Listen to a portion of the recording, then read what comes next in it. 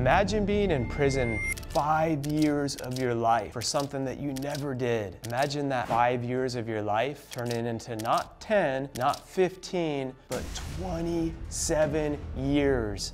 Almost 3 decades, 30 years of your life spent in prison for crimes you never committed. This is what happened to Nelson Mandela, and here's what he did to unite his people and what kept him going during the 27 years he spent in prison. 27 years he spent there, rotting away in this little cell, told you're gonna die here. And to be able to keep hope through that, like when we're struggling in life and we're wondering, how am I gonna make it through this? Like people always ask me, like, Mark, what should my why be? Sometimes you don't have to overcomplicate it. For Nelson Mandela, it came down to this poem called Invictus. It got him through it. And not only did it get him through those 27 years, that's like almost 30 years of your life. And then to get out and be like, I'm not gonna assassinate all these people. He actually hired some of them onto his campaign because he knew it was like 2 different political parties. So he knew if he did that, even though they were in the wrong, that it would just cause like more and more of the same civil wars and the division. So he had the power of love to be able to, which takes more strength and forgiveness to be like, I'm gonna unite the people. People were seeing that on TV.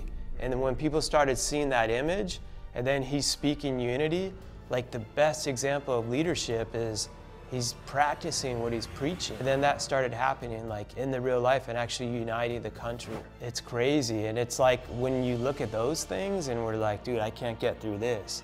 And then I'm like, can you get through 27 years of prison and still come out like with love? That's insane. But when he was in those really dark times wanting to give up, in that cell, losing hope, like wondering, do I even want to live anymore? It was this poem Invictus that kept him going. Out of the night that covers me, black is the pitch from pole to pole. I thank whatever gods may be for my unconquerable soul. In the fell clutch of circumstance, I have not winced nor cried aloud. Underneath the bludgeonings of chance, my head is bloodied, yet unbowed. Beyond this place of wrath and tears, looms the horrors of the shade, and yet the menace of the years finds and shall find me unafraid.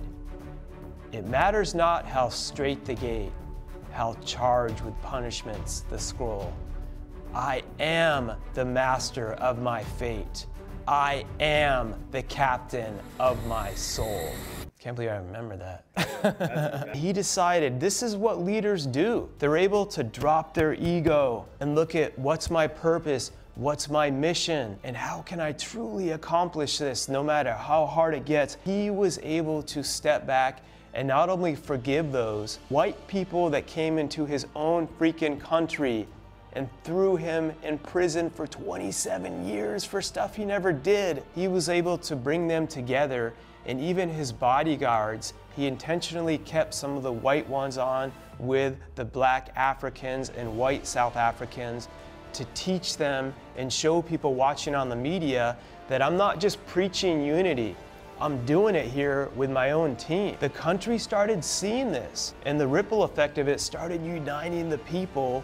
And this great leadership changed the whole trajectory of South Africa and fled it from being in a civil war to at that time becoming what was known, united as the Rainbow Nation. Because he was able to have this power of love and forgiveness after 27 years of his life being rotted away. It's insane. Like when it comes to leaders, I look at people like Nelson Mandela not only as one of my heroes, but we hear this like generic term serving leadership thrown around because it's a real thing. And Nelson Mandela is someone that walked the talk, and his actions spoke just as loud as his words. After being falsely in prison 27 years, Nelson Mandela came out with a bigger purpose and a mission to serve his country, and beyond that, unite his country that was so divided between the white South Africans and the black South Africans that there had been civil war for years.